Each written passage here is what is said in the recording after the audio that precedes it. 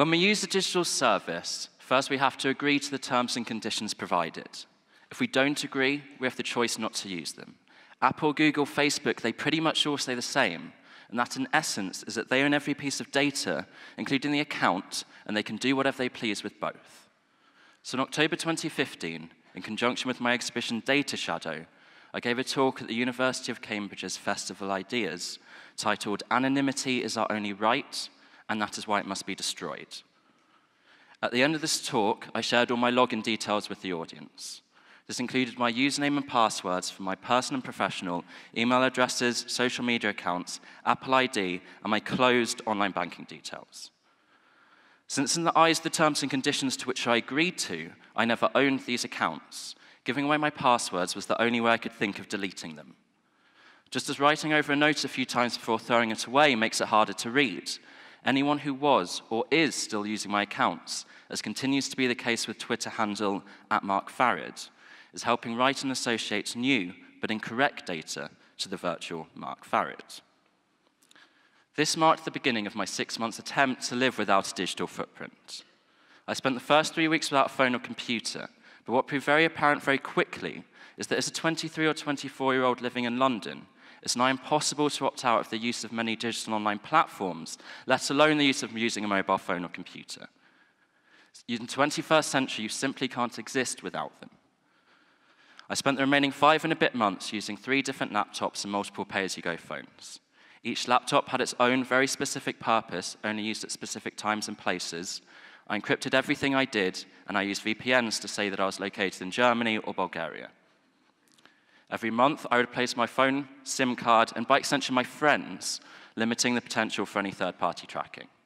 So if you had my phone number for 1 month, you wouldn't have it again for the remaining 5, and this included my family. Any accounts I needed to make were linked to different, individual, unlinked pay-as-you-go SIM cards. I changed my bank accounts, and I paid for everything with cash. I bought daily travel cards, and otherwise, I attempted to live life as normal. But in my attempts to raise my digital footprint, my cultural, social, and financial life were all affected in negative ways, along with my mental stability. At first, friends would make the effort to come and knock on my door, but since I wasn't in, that quickly stopped. And when I was with people, I may have been more invested in building more genuine, personal connections with people, but they still had smartphones. And when I wasn't with people, I became very aware of just how alone I really was. But the personal isolation wasn't the hardest bit. Undoubtedly, the cultural isolation was significantly worse. Though I maintained the ability to go on the internet, my news and culture references became increasingly exclusive, with the nuances of culture, humor, and wit becoming impossible to maintain, which limited my capacity to interact with others. I think most of us take for granted the extent to which we are all defined by the media. As individuals, a source of information, such as the news, offers a perceived empowerment, providing us with the illusion of cultural awareness, and the sense that we've independently reached reasoned and rational conclusions. The media that we engage with typifies not just our social class, but acts as the lens through which we see our immediate societies function, along with the wider world around us. Whilst cultural influences such as art or film influence how we interact, instructing us how to comfort, joke, and even seduce one another. In the 21st century, we encounter these media influences through our social media news feeds, or algorithms, which are tailored and mediated forms through which we consume politics, entertainment, and culture. We're able to build stronger relationship with family, friends, and partners, not regulated by physical distance. You know what's happening in the world, in culture, and you know where you fit into it. 18 days into the project, on 13th of November 2015, the Paris attacks happened. Without technology, my experience of it was very different to everyone else's. Despite a noticeably somber mood in the city, it took me over 24 hours to find out that the attacks had happened. And whilst politically it was a watershed moment, the thing which really struck me is how little it was mentioned by people in the physical world. There was coverage in the paper and on news channels, but outside of that, culturally, it seemed to predominantly exist online. Signs of solidarity and support overwhelmed social media news feeds, with users filtering French flags over their profile picture, and testimony after testimony could be read, heard, and watched by anyone with social media. But if you didn't have social media, it didn't exist. Now, I don't mean to belittle or diminish the significance of the awful thing which happened, but rather to highlight the ability of social media to focus attention and determine the scale, impact, and circulation of cultural events and news moments. So by February 2016, 3 months after the attacks, I was finding the cultural isolation was becoming too much. Although work was going very well and I just returned from Rotterdam Film Festival, I was finding it incredibly difficult to interact with other people, to read cultural and social cues, and generally be in the presence of other people. I was becoming a difficult person to be around, pushing the very few people that remained close to me away, and began to develop a dependency on drugs. In a very simplistic way, one drug replaced another. So when the end of April arrived, I was incredibly happy. I could re-engage with culture. I could use one computer instead of 3, all from the comfort of my own bed. Everyone could have my phone number, arrange to meet up with people, and best of all, when I did arrange to meet up with people, I could be late. Life is not only much simpler when we just click I agree, but it's happier too. And as the boundaries between the physical and the virtual world tip further into the hands of the virtual, it's worse to resist the change than to engage with it, as the alternative really leads me to believe that there is no choice. Our social media accounts act as our social passports into the real world. They allow for a commonality under a guise of individuality, which is what we all crave.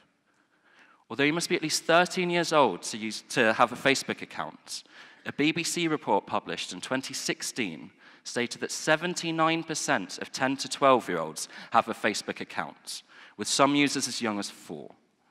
79% of 10 to 12-year-olds are not only in breach of Facebook's terms and conditions, but it's rationalized by a desire to fit in with others and not be different.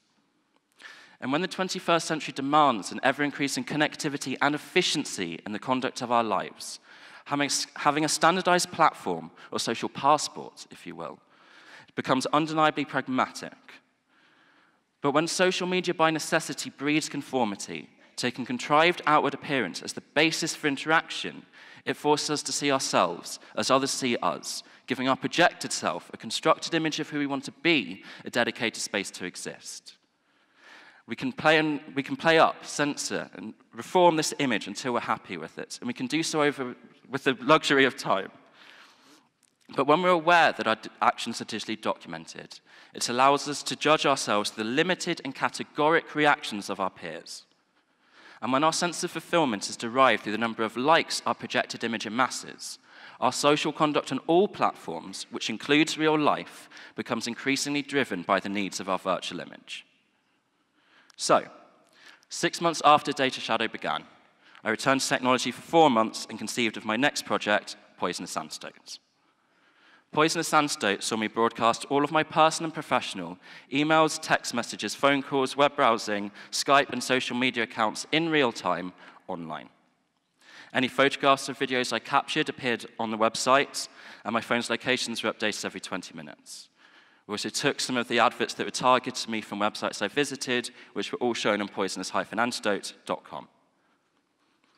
Alongside the online newsfeed, in collaboration with design and programmer Vicente Gazgo, we wrote a program to 3D print each day's data, forming 31 unique and adjoining parts each day of my digital life.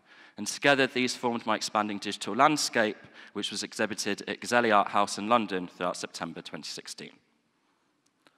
For the first half of that month, I found that I used my phone and laptop as normal.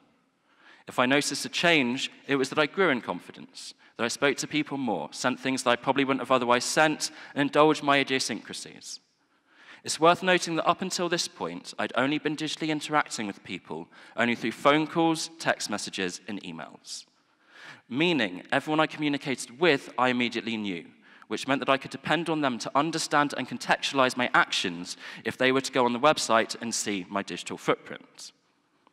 But on the 15th of September, I made Facebook, Twitter, and Instagram accounts and became immediately aware, anxious even, of some of my prior arrogance. You know, some of the explicit texts pictures I both sent and received, ignoring certain people, doing whatever little things. Suddenly I was hit by the realization that everyone could see everything. This realization was particularly acute with Facebook. I was made aware that even my most distant acquaintances, people I hadn't seen in 15 years, shared equal access and were judging me without any real context. If I spoke lovingly, aggressively, or boastfully, whoever they were, best friends, mortal enemies, or funders of a project, at best, they would only be guessing. For this reason, it was in the second half of the project that I noticed a more tangible and conscious change in my behavior. On waking up in the morning, my phone and computer weren't the first things I'd look at because I didn't want people to know what time I woke up. When I did use the internet, I would either reply to my emails and messages straight away or check the news to read up on cultural and educational things, whilst making a very conscious effort to read less about football. When I was working, I didn't procrastinate digitally anyway, because I knew everyone could see. I became very aware of my locations, and I was at home a lot, so I made sure that I was going out and seeing people, going on walks, visiting museums, going to Belgium at one point. I spoke to my family more often, and despite them living in Leicester, saw them more regularly than normal. I was on the internet less, I was more productive, and I was enjoying myself more. So unlike with data shadow, when I gave up online privacy only to realize that social media is essentially indispensable to contemporary life, Poison Santo allowed me to embrace the publicness of social media. Subsequently, I found that I was consciously and subconsciously changing my actions and behaviors to ensure that I conformed to society's ideologies, that I was doing what I was meant to be doing and felt validated. Validated in the knowledge that people could see it. And that's the thing that surprised me the most. From October 2015 to October 2016, the period in which I tried to live without digital mediators, came back to technology, and then broadcast everything live, the month in which I had no digital privacy whatsoever was the happiest period for me. And for me personally, the days that directly followed the end of Poisonous Antidote were the most revealing. What would I choose to do when I had privacy again? I sat in my room, alone, claiming that I didn't want to be around people and didn't want the pressure to perform.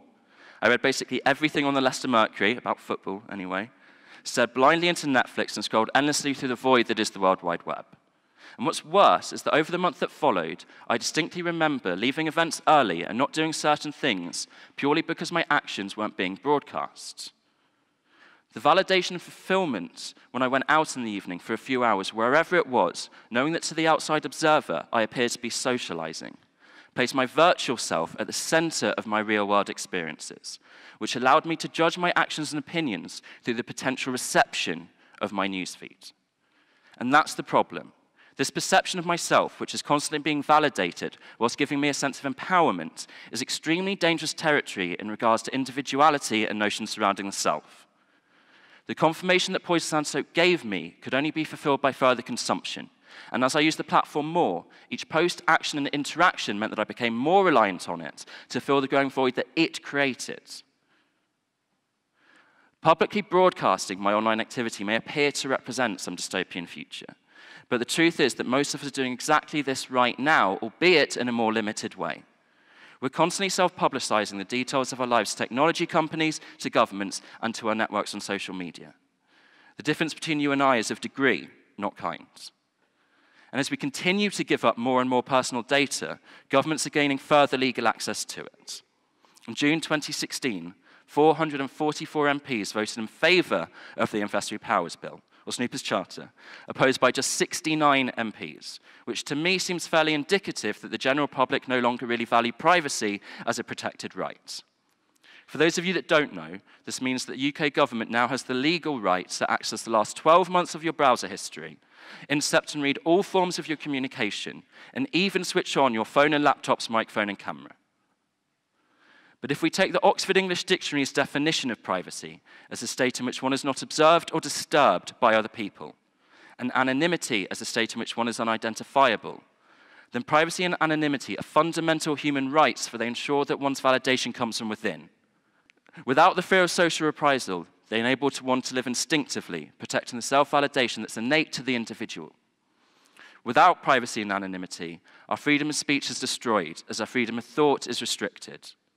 We're encouraged to conform to political, social, and philosophical ideals through the veil of self-expression, instead being replaced by a hegemonized and globalized cultural identity.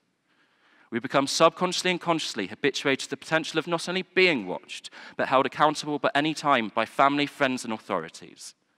And whilst human beings have always been conscious of the judgments of our peers, the amount and depth of information we now give them is unprecedented in human history, leaving individuality to shrink further and further into the shadows of conformity.